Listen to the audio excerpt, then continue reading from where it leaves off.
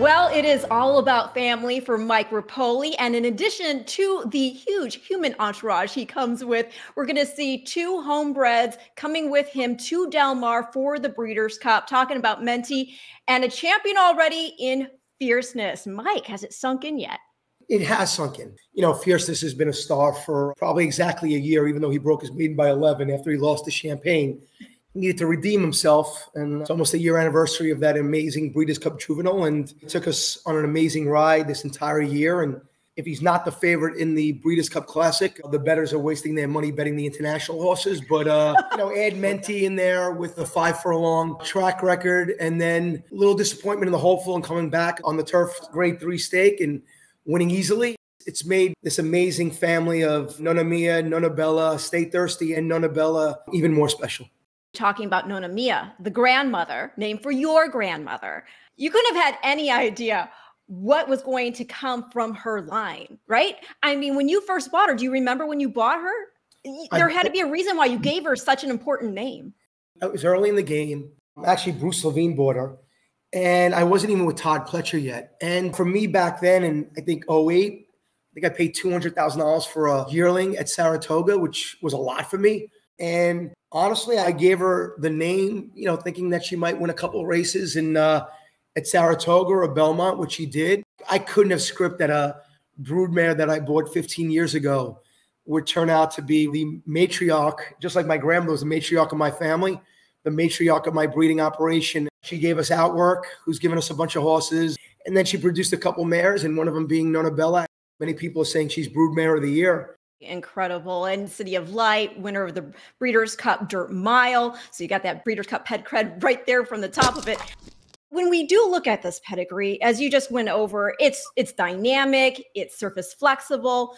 We're going to see Fierceness, of course, take on the Longines Classic. Meanwhile, Mentee, as you mentioned, he won that win and you're in for the Breeders' Cup Juvenile Turf Sprint. But first preference is going to be the Juvenile Turf at the mile distance. Well, can we talk about the heart of Mentee? Because I did not know, after he did put forth that record-setting debut, he actually had stepped on something and developed the beginning of laminitis, but you all caught it really quickly and he was able to recover. We weren't even sure it was the early stage, but that's how fast Todd and Doc Yarbrough and Todd's staff moved on that. We moved it to just be safe. And about a day or two later, we found out it was. And Danielle Bricker, who does a great job for the stable. I mean, she was Mentee's roommate for 6-7 days in the hospital, like a caring mother that just basically slept in the stall 2-3 times a day for a full week. And Todd and I are always super, super careful about that. The health of the horse always comes first. And now, you know what? I think he's going to be better this start than he was last. You are here at the Breeders' Cup with two homebreds from the same mare. It's really incredible because they are poised to make history in a couple of ways, because there have only been in the history of the Breeders' Cup 2 sets of full siblings to become Breeders' Cup champions. We've had Banks Hill and Intercontinental win the Breeders' Cup filly and mare turf. Banks Hill in 2001 and Intercontinental in 2005. And then there was Sweet Cat of Mine, and she won the juvenile fillies back in 2004, as well as Eclipse Honors, and her full sister, Life is Sweet, scored the distaff. It was then called the Ladies Classic, and that was in 2009. So not only would they join them as only being the 3rd set of full siblings, but they would be the first brothers. I wish you didn't tell me that, because you just put more pressure on me. Well, I even have more pressure for you. Only 7 horses have won 2 different Breeders' Cup races. Zenyatta, Beholder, Secret Circle, Stephanie's Kitten, Nick's Go, Golden Pal, and Modern Games. If Fierceness makes that juvenile classic double, he'll join that list and he'll be the first horse to take both of those races.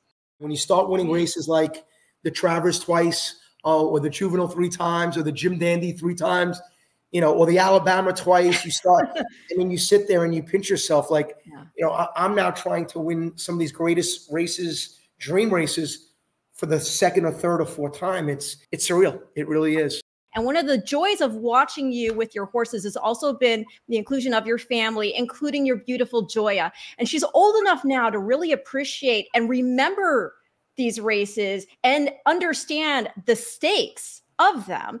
So what has this been like for her, watching Fierceness and Mentee grow up alongside her? When I first started out with racing, I didn't know it would have this family dynamic. When we won the Travers this year, just to have my mom and dad and Maria, who's been with me for 25 years, and Joya, my brother, my friends since 5th grade, since I was 10 years old, and my nieces, my nephews, it's just so special. But if you watch my races before 2017, 18, my grandmother was either on my right or left side every single time. And now it's either Joya on my right or left side every single time. And unfortunately, Joya has my personality, not Maria's. She knows where the camera is and she knows where the mic is. And, Ren, she's a bigger threat to your job than my job. Trust me. She loves this. And you know what? Joya likes sports, but taking her to racing is, whether it's in the morning with Todd and, she's in his office, or, she's with Isabel feeding mints to the many horses we have there. This is how I know she's my daughter. When you ask Joy where her favorite place at the horse track is, she tells you the winner's circle. She tells you the winner's circle. Oh my goodness. Well, it's certainly going to be a blessing to see how the whole family piles into that winner's circle should Mentee and or Fierceness get it done, going from Future Stars Friday, Championship Saturday. Mike, Repole, I can't thank you enough for your time. Thank you so much, Ren. I appreciate what you do for the game.